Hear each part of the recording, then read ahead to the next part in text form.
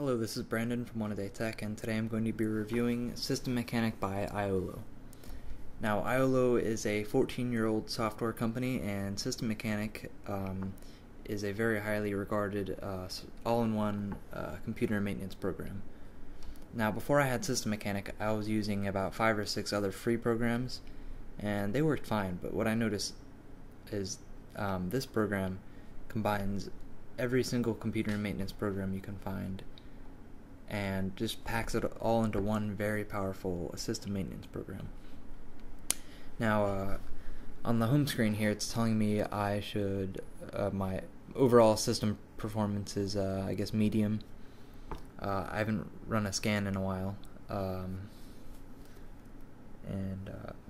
Anyway,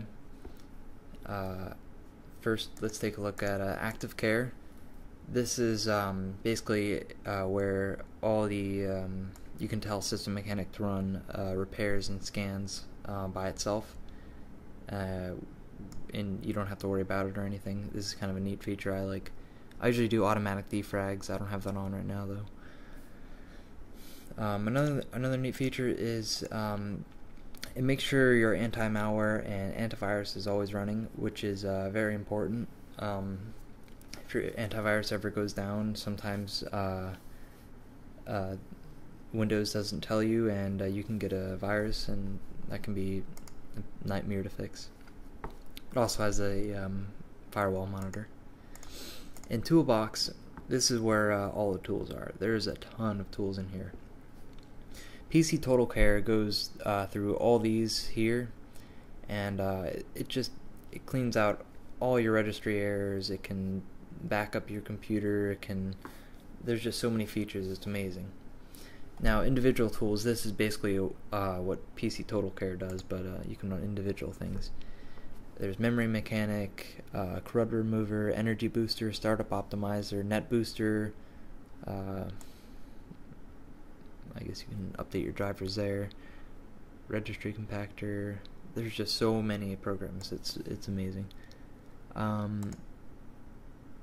Security Optimizer, more Junk Cleanup, Shortcut Repair, Registry Tuner, Startup Manager. This makes a big difference when you configure your startup programs. Now,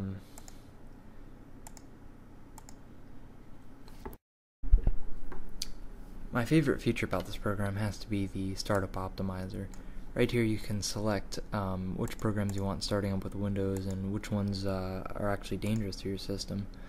I went through this and told System Mechanic which ones I don't want starting up with Windows, and this actually improved my boot speed by about 30 seconds. It made a huge difference. And of course you can also tweak your running programs, like if you don't want Java starting up with Windows or anything like that, or running on Windows, you can tell it right here not to run. And yeah, overall it's an extremely effective program.